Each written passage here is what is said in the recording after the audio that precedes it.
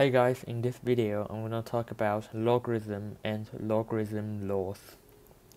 The logarithm of a number to base a is the index to which a is raised to give this number. So if y equals to a power of x, where a is bigger than 0 and a isn't 1, then log ay equals to x. So basically we need to use logarithm to find the power of an index by using the base and the final number, which in this case y. For example, 2 cubed is equal to 8. And if we write it in logarithm, it turns out to be log to 8 equals to 3. So the power is what we need to find now. Let me show you another example. Log x 16 equals to 4. This question will require to find x, so we can write it as x power of 4 equals to 16. X power of 4 equals to 2 power of 4, so x equals to 2. Positive 2, not plus minus 2. Let me tell you why, because in some cases, for example, if the base is negative 4 and the power may be 1 over 2, so it will become square root negative 4, which doesn't make sense because a negative number can't be square rooted. So the base can't be a negative number. Also, this value can't be a negative number either. It's because anything that is not negative with any power, the value is always bigger than 0. So a and y can't be negative. Okay, now you know how logarithm works, and let me show you some logarithm laws.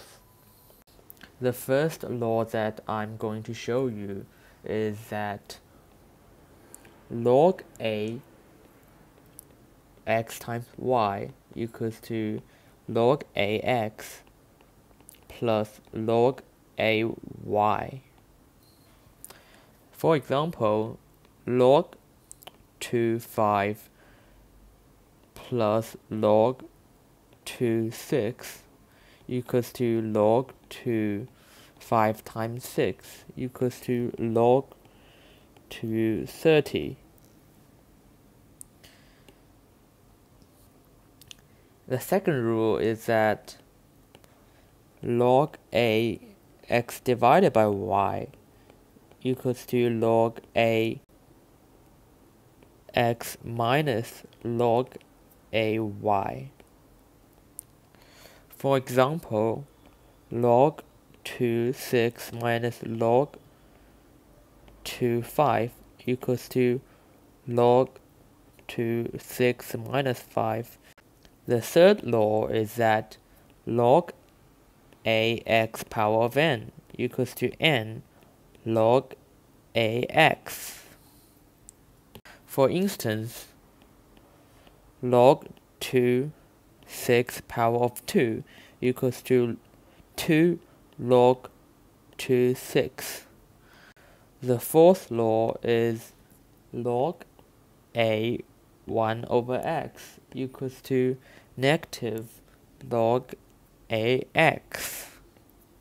For example, log 1 over 6 equals to negative log 6. The fifth law is log a1 equals to 0 and log a equals to 1. For example, log 1 equals to 0 and log 2 equals to 1. The final law is that log a times ax equals to x. For example, log 6 power of 2 equals to 2. Now let me highlight these laws, and right now I recommend you to pause the video and copy down all the laws that I highlighted in your notebook. Okay, that's all for today. I hope you enjoy the video and learn some math concepts. I'll see you next time.